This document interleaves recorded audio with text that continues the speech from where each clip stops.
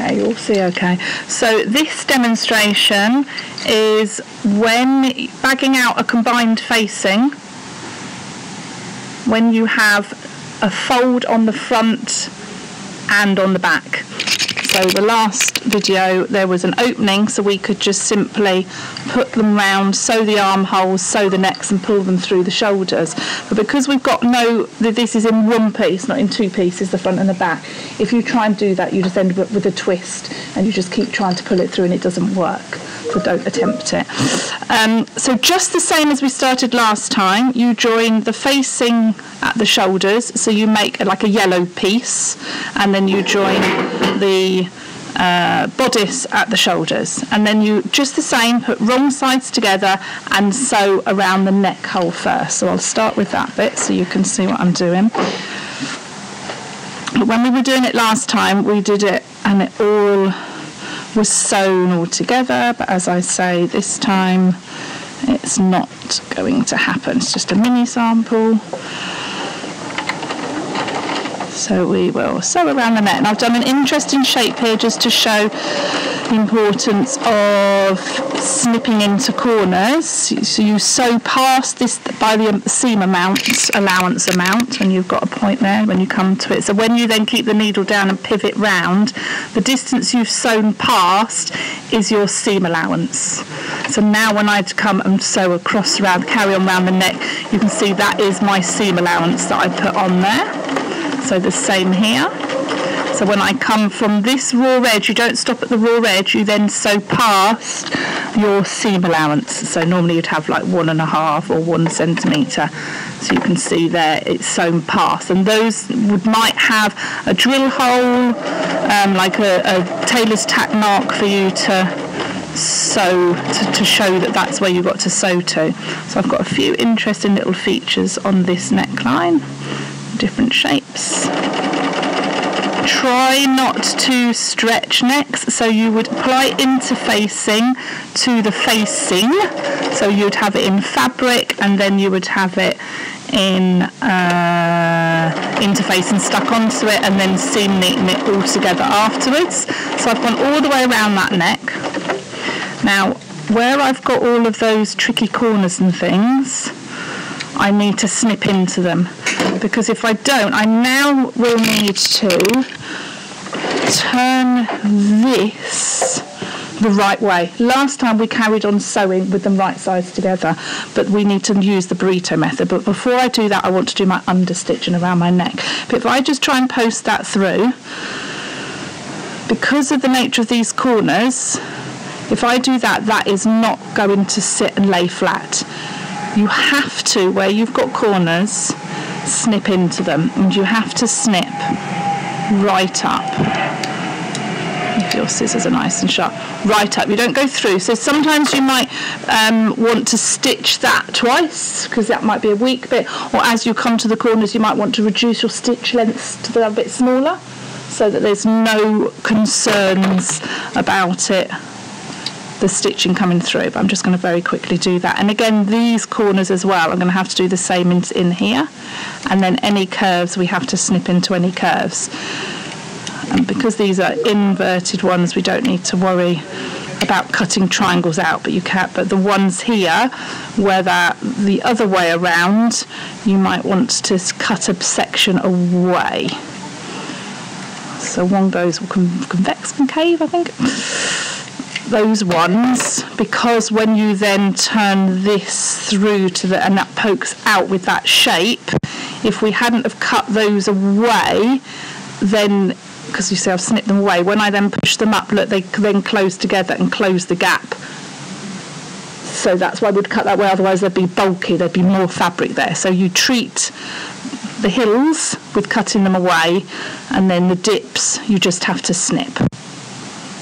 Alright, so any different shapes like that, and then any of there, wherever they're, so if it's straight, it's not a problem. I've cut that V there, so I don't need to snip there, but as soon as it then goes to, it starts curving up around the shoulder, you then start snipping. And as I say, heels and dips. The heels you cut the actual fabric triangle away, but the dips you don't need to, you just need to snip in. Then we can do the understitch, which will help hold the facing onto the roll, hold it down. So we're just going to do an understitch. Now where we've got these corners, we won't get that understitching on these corners.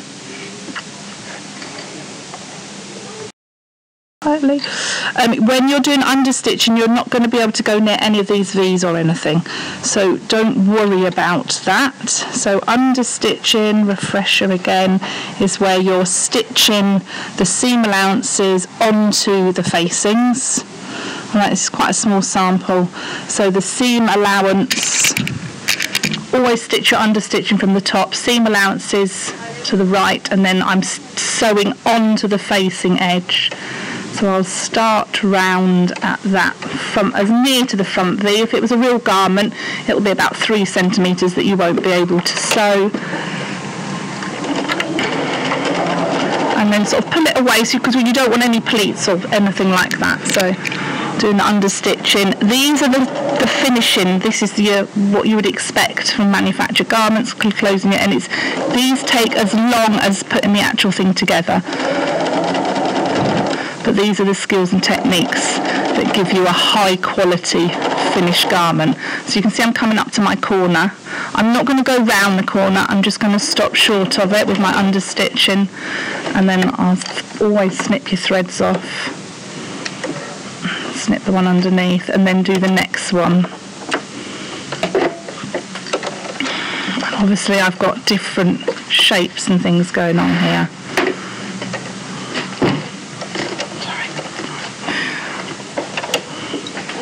So again, you might not be able to do understitching all the way around. On a bigger neck, it would be worth doing it. Go as near to these shapes as you can. You won't get in on those corners, but again, you don't want to be stretching it. This is just to help it roll to the inside of the garment when it's worn. And you can, at the end, it will all be bagged out and all be very, very neat. I'll just do another couple of bits. And that's on my next shoulder, going around with the understitching. Obviously these are little mini samples, so it doesn't feel like I'm doing much stitching, but on a proper garment it will be worth it. And that's over the main, going over the shoulder on the long edge.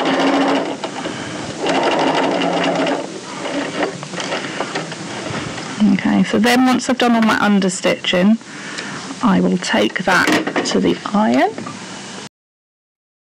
So where I've done my understitching, just push my machine out the way, you can see I've done it in a contrast thread, which you wouldn't normally. So I haven't gone near my V's because we want those actually to be dead on. And you can also see, because of the fabric I've used, why we have to snip that corner, because it splays out. And that's when you get that nice sharp corner. If we hadn't have snipped it, it can't open out. You can see how much it has to open out. And that's the same. And again here, where we've just snipped them, you can see that they're splaying out. So when those were the ones that were dips, we only had to do a snip. But the ones with the hills, if we hadn't have cut that triangle out, they would overlap. So they've pushed together and they're now butting up against each other. So that gives you all your nice shapes and your nice corners.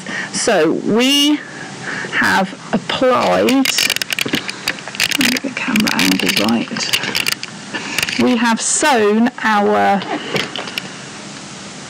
facing onto combined facing. We haven't joined the side seams, we've only done the 2 shoulder seams.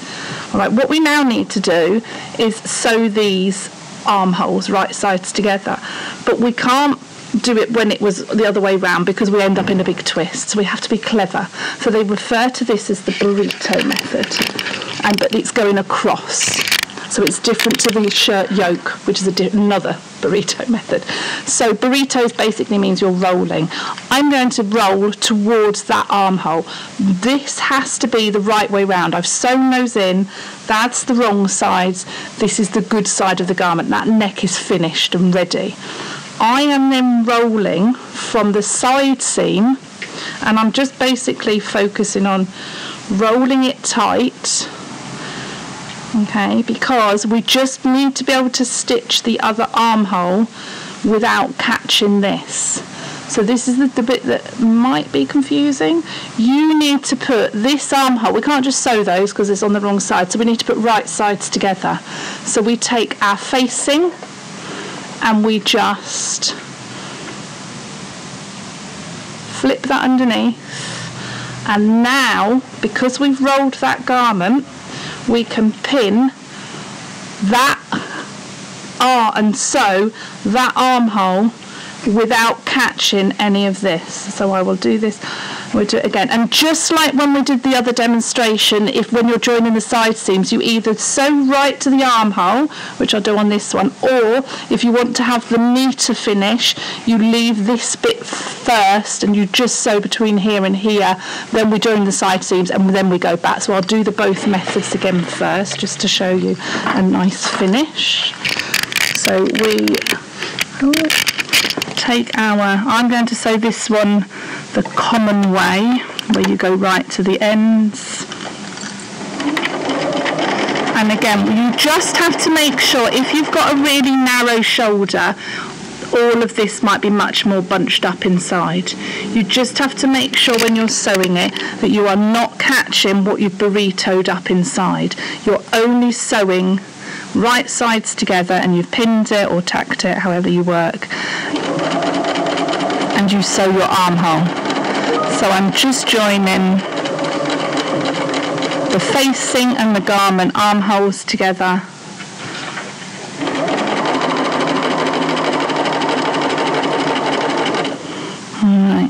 Right the way round so they fit. And this is how most people do it. They sew to the end. The other one I'm going to show you, and we will not sew right to the end. So again, we've got this armhole, which is a curve, so therefore it will open up when you turn it through. So we need to snip. Always cut all your threads off for health and safety as much as anything else. If you know, threads are like hairs and they can wrap round fingers and cut off circulation, so we always need to be very, very mindful of our construction, especially if you're making for other people or children. So where there's a curve, snip into it so it allows it to open up and you get it to lie flat. Okay. And now the burrito is rolled up. It's fine, we just have to pull it through. So we have to go inside, find our garment, and we just pull it, and we pull it, and we pull it, and we keep pulling. And we normally get into a bit of a panic at this point and go, oh, I've done it right. You have faith, and then you have sewn and completely bagged out that one side here, right the way along. All right, then we will apply the understitching just the same, but you don't have to do this now. I'll do it as a finished sample to shorten the video. You won't get here. You'll be able to understitch this side as far as you can and then stop, and then again this way, start as far as you can get the machine in. You don't want any puckering or anything, and then do your understitching. So you will always have a gap on the one that's been rolled and burrito where there's no understitching. So we now just need to do the same. Yes, this side's neatened, that's okay. Now we've got one armhole fully neatened, one neck, we've just got this one to deal with. So exactly the same, we roll towards the armhole, nice and tight. You can see why you needed it tight. Okay, we now need to put these right sides together. So you need to sort of manipulate and hold. I tend to just, you could go that way round and flip it underneath. That's okay, it's the same principle. And then fiddle it. Once we've rolled it, I tend to just sort of, so there we are, I've just rolled that. We're putting them together over like that and sewing them round. All right, we just need to get them so that when they're rolled, you've got the facing on one side and the body on the other. So when we've rolled them, they're like this and they're flat together. So then we just want to roll it. And it's sometimes easier to sort of hold the facing, let it hang like a bit of laundry, lay it flat, flip it towards you, then you know that that's your armhole. And then I just have, because I've just been right-handed, pin it round this way. If you're left-handed, you might do it slightly different. And then we're going to do repeat. Make sure you match your shoulders at the seams. Okay, make everything's really nice and accurate. Now, like I said, this time I'm not going to sew it right to the armhole because I want to finish that side seam last. I'm going to start in a bit, just for a different way of finishing. So we're going round here.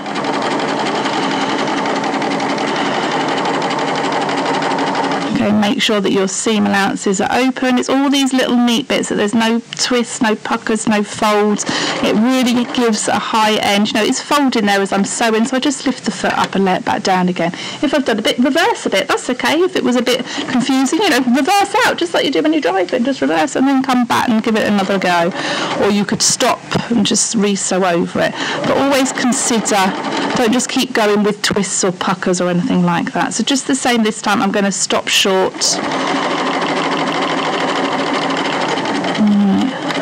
Just because what I want to then do is exactly the same, trim all my threads. Does take a little bit of time, doesn't it? Then I've got to pull it through again, so it's just easier to say peekaboo, and then start pulling it. And don't panic, because you do, when it's a big garment, you do start panicking, and when it's then just keep pulling and keep pulling, and there we have a nice lovely bagged out combined facing where it's on the fold on the front and the back. Then we just need to join the garment. So you might have a side zip, a buttonhole fastening, which would normally go in the left, so you'll be able to deal with all of that. That's my front where it's gone up. So as worn, I would have all my fastenings on the left hand side, so you can put zips in and things. If you are putting a zip in, definitely do it this way, so then you can do that nice bagging out with facing with a concealed zip, and I've got another video for that, so just remember things like that. So that's really nice. So then we just have to deal with joining the side seams. So on the first one I did, where it's sewn right to the end, you remember, keep that facing flipped out. I push the seam allowances to the facings, so pop a pin in there to hold those in place. And I always pin both ends and then ease fabrics in the middle. Don't just pin one end, then start sewing and then go, oh, it doesn't fit on the other end, because the feed dogs can pull the fabric up a little bit, something like that. So start at one end and then it will probably ease in when you sew it. Join your side seam. So this was the first one that I sewed, where we went right to the edge. And you're going to sew the bodice and then stop on, pivot on that seam line, on that sewing line, come round, take pins out. You shouldn't sew over pins. Obviously I haven't done any seam neatening. You don't need to worry about seam neatening on the inside these edges, because they're not going to be brushed or worn, but this outside edge you could then seam neaten, and obviously the side seams would need to be seam neatened. So that then finishes, and we can apply all the understitching, and I've not got too much of a step there, so you can do that accurately. This one, as I say, it enables you to put zips in and things if you don't sew right to the edge. So the one where I haven't sewn right to the edge, I will just join the side seams of the facing first.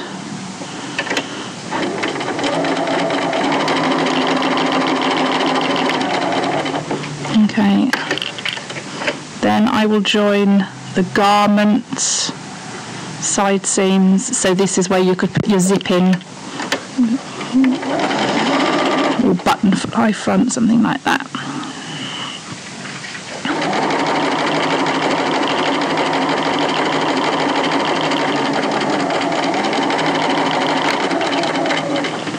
Okay, and then doing it that way, it then, always trim those annoying threads. Can't do it quickly. Then doing it this way, you've got a gap on that underarm, Alright, so you then just need to whiz and finish off down that underarm afterwards, but this means this way you could then do that understitching right across that side seam. Obviously you would press this before you do that, press the seams open, make it really nice. So doing it the second way means that the understitching can go right round the armhole and it's a much nicer finish. So we'll just go back over the top. And it gives you that, make sure they're pressed open, match them all up. Da-da-da. Just have music playing really.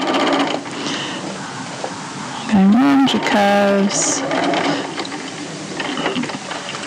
But because this second way I've got that and it's nice and finished on that armhole, that will enable me to do my understitching all in one. Whereas the other one you won't be able to understitch because the seam goes up and over. So I will give that a press, I will do the understitching, and then I will come and show at the end the video of it all finished. But that is the bagging out of the burrito, where you go across, where it's on the fold front and back. But I will add some photos once I've pressed it on. So this is it all finished with its understitching and then seam neating around the edge, and you can just hold those down with a stitch in the ditch, and then if I turn it the right way you've got a nice garment, and you can see that the understitching keeps it rolled so it doesn't show and it holds it down. And that's your facing.